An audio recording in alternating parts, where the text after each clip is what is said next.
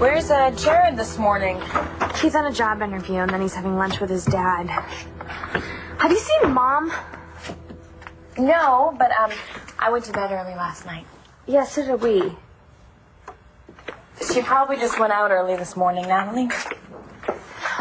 Okay, well, I thought the same thing, except for my car's still gone, and she took my car last night when she went to go get Nash's wine. She's probably all right, Natalie. Okay, so where's Mom? I mean, where's the car?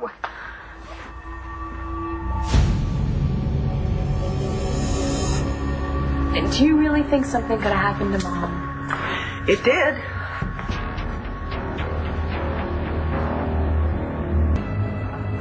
Mom, Hey. where were you? We were getting worried. Well, I'm fine. I'm fine now. Now? Did something happen?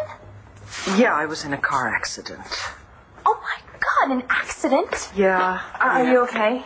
Yes, darling, I'm fine. But I was in the hospital overnight.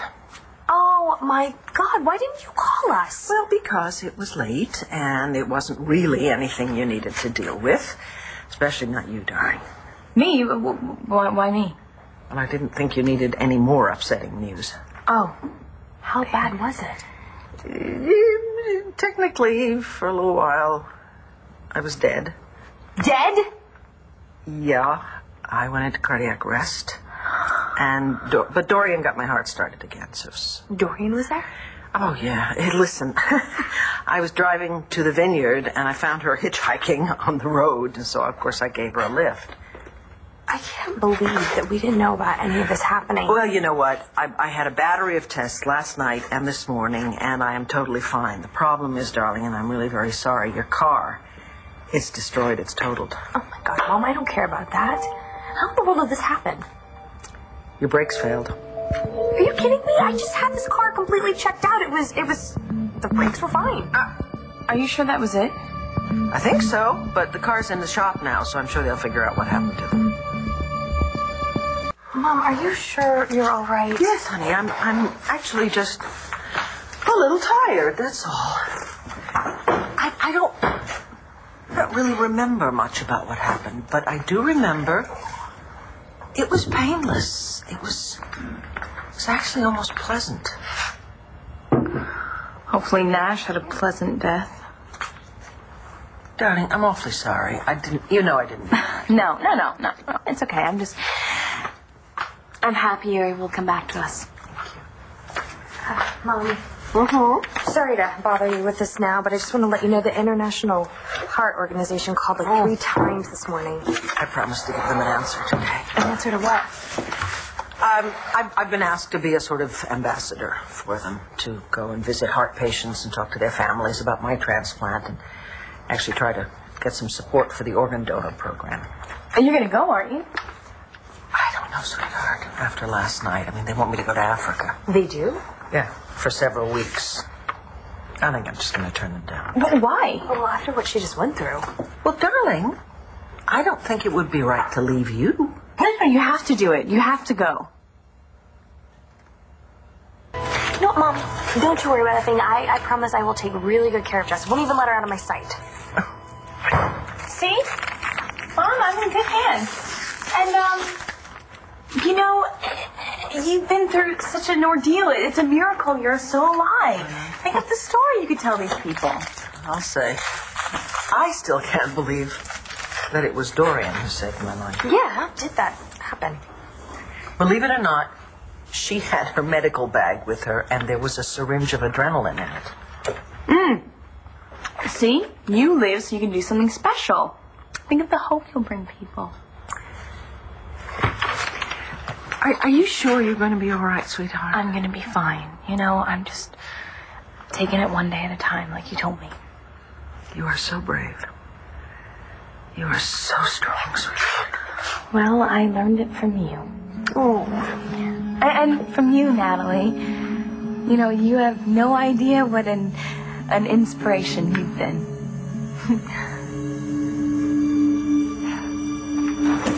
Now, Mrs. Vega, I can't process your claim until you answer some questions. I have to find something first. I have to. I can't. I lost it. Hey, Carlotta, is there something I can help you with?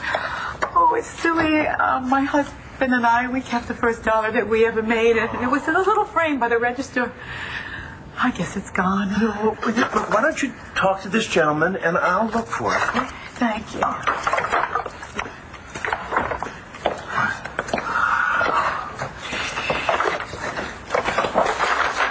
There you go. We found that safe with all your papers. Want to take a look? Yeah, I'll be right there. Thanks again for finding this. You'll never know what this means to me.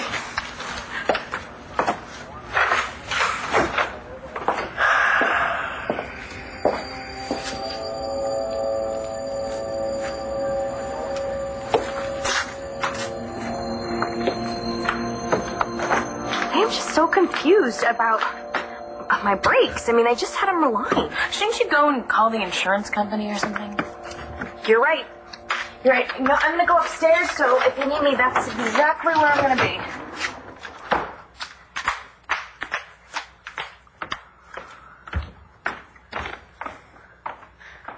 Nash, where are you?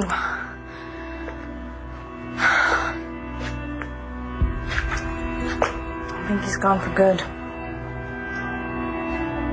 I'm sorry. I'm gonna make it okay, though. I am gonna make it okay. I'm gonna fix everything with Viki out of the way. It won't be hard. Well, yeah, I'm calling about a patient there, Victoria Davidson. I think so. Yeah. Sure. Yeah. Oh, Viki, why? So they let you come home. Yes. He told me I'm absolutely fine. This is just so awful. But I heard that at least no one was hurt, right? Yeah. Poor Carlotta. Yeah, you never know. One day you've got something, and then it's just gone. Just like that. Well, I'm glad I ran into you. So am I. I need to say goodbye. Do you believe that sales pitch I had to give Viki about that goodwill to her? God, it's humiliating. It was nauseous. It was worth it, though. Now, with Viki out of the way, we can give Jared and Natalie what's coming to them. Mommy's got a new plan. It's a fate worse than death.